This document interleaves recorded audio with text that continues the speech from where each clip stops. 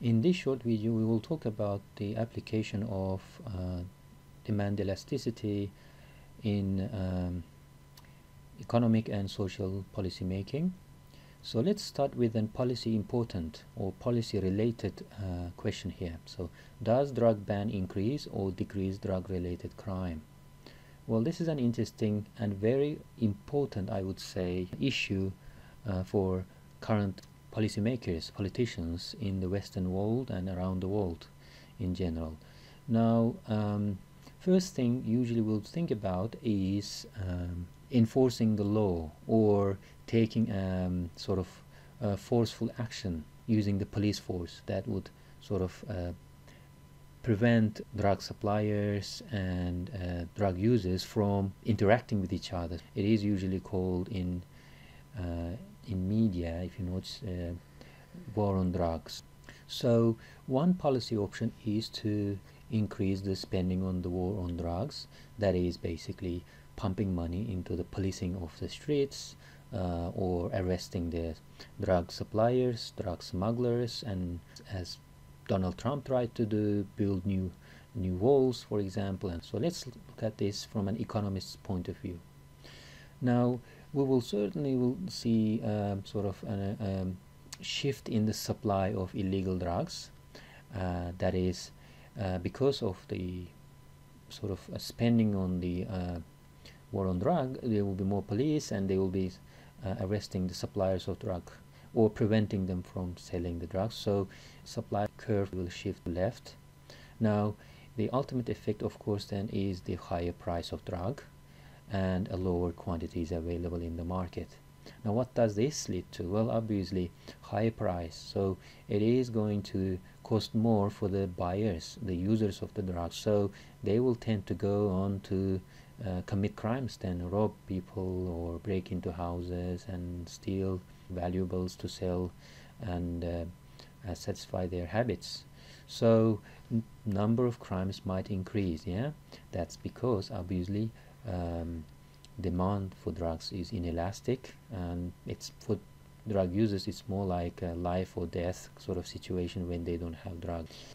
In the end, the higher price and lower quantities basically lead to more spending, in fact, yeah, in the short run. In the next slide we will describe this in more details.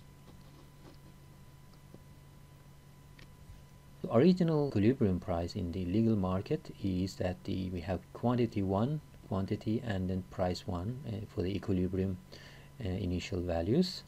And as you can see, this area here, this area in pinkish color is the total spending, before the drug ban is enforced. So in this case, we have P1 times Q1 as the total spending, so total revenue for the suppliers.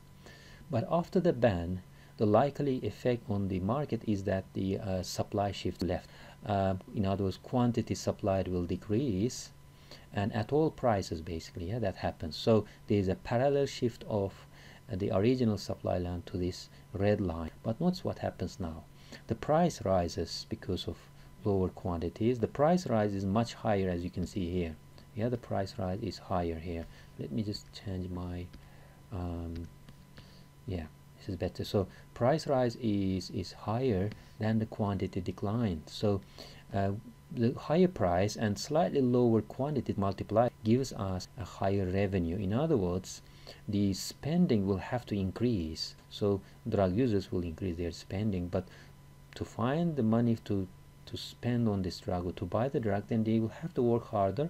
But obviously we know that they rarely work, so they will have to steal or sort of commit crimes. So this area essentially is now the amount of or the sort of value for drug related crimes. So it represents the drug related crimes in total. So the whole green area, yeah, light green area here is the new total drug related crime or total revenue.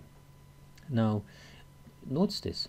After the shift we have this small lost area. Yeah, simply this area is the loss of revenue or spending, yeah, after the shift.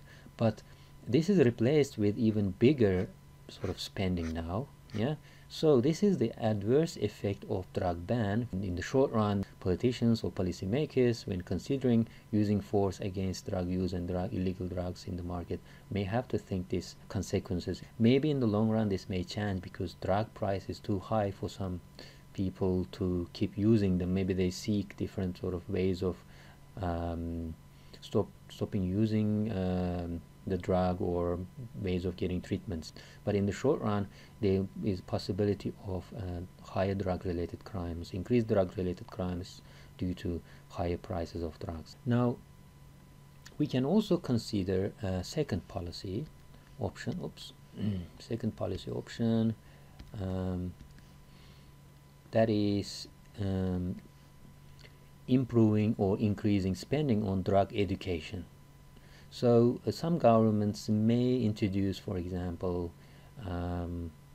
curriculum, part of the curriculum, for example, dedicated to educating young children, pupils, on the sort of negative effects of drug, implications and consequences of abusing drugs, cocaine, heroin, or other illegal drugs. This may eventually have a positive effect. In a nutshell, the result of a policy of drug education is reduced demand for illegal drugs. These young kids, as they grow up, they grow, they make informed decisions due to this education they had in their childhood.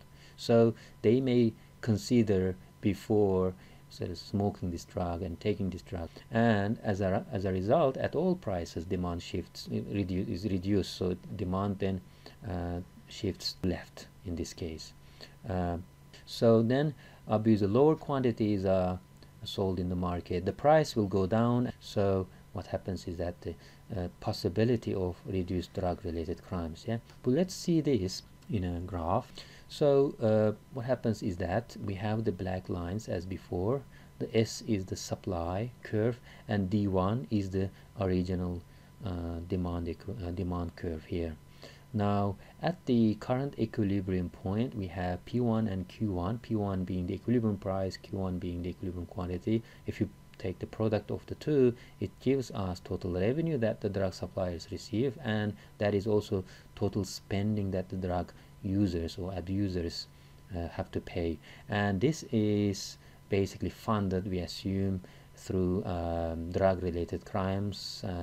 Usually drug abusers do not have good paid jobs. I would expect that in general. So now what happens is that over time, if we educate a pupil at young age in schools on the negative consequences of drug abuse, there is a possibility of demand shifting to the left. She may shift to left, and then we have this sort of red demand line D2 now, with a lower equilibrium price P2 and lower equilibrium quantity.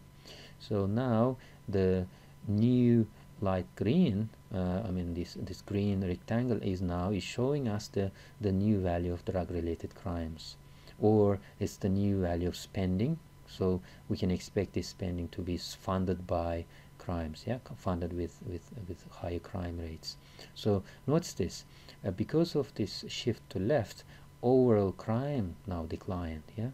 So education will have a better result. So rather than going with a force against the drug use, drug abuse, governments may think about better sort of policies, like educating the pupils, or even educating the drug users that are already in the market.